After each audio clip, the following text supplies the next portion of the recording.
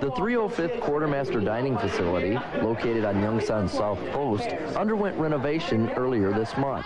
The doors closed September 30th. We had the complete dining area, floor replaced. We had new wallpaper. We had new chairs, new table, new equipment, pictures, the whole works.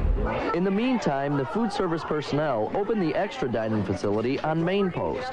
Soldiers who usually dine at the 305th facility were bused to Main Post during the renovation.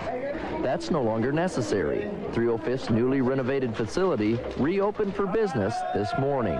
I think the soldiers are excited. The dining facility should be a place where soldiers can come in and relax like they're sitting in their dining room, living room, eating breakfast, lunch, or dinner.